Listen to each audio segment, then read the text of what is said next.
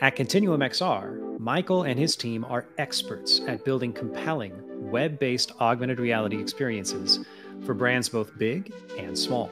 Today, Michael would like to take a moment to share his experiences, how others can get started in web AR, the pitfalls to avoid, and the keys to success. My name is Michael. I'm the CCO and co-founder of Continuum XR.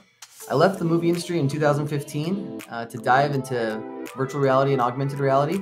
And now I run a team of 20 talented AR and VR developers and artists innovating in the AR, VR, and Web3 space. Augmented reality is overlaying synthetic content onto the real world to augment and enhance a sensory experience. The experience down here was actually a prototype demo we put together here at Continuum to have this little monkey from one of the VR game that we're developing.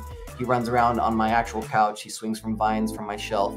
Eighth wall is what we use 95% of the time with our AR development. Customers are 48% more likely to use vendors that employ AR. Web AR is amazing. It's going to continue to advance, and as wearables become more prominent, I believe that there will be more integration into those, such as Meta's and Apple's headsets.